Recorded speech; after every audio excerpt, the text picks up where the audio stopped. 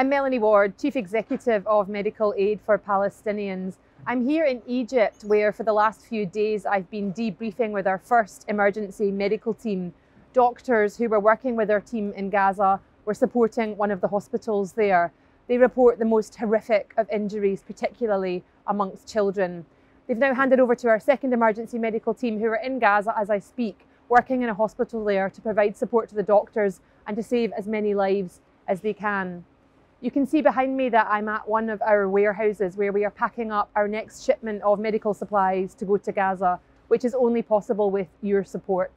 The shipment includes life-saving supplies such as bandages, gauze, antiseptic, painkillers, IV fluid for drips, and also crucially it contains items to treat cancer, to treat kidney dialysis, without which people in Gaza are needlessly dying.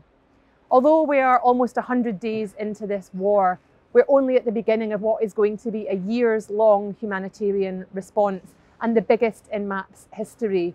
Our amazing team of staff on the ground in Gaza stand ready as soon as they can to build up our programmes, to provide support to malnourished children, to receive more doctors who will be providing support there. And MAP has got so much more to do to save lives in this crisis. Thank you for everything that you have done to support us. Please continue to donate. Thank you.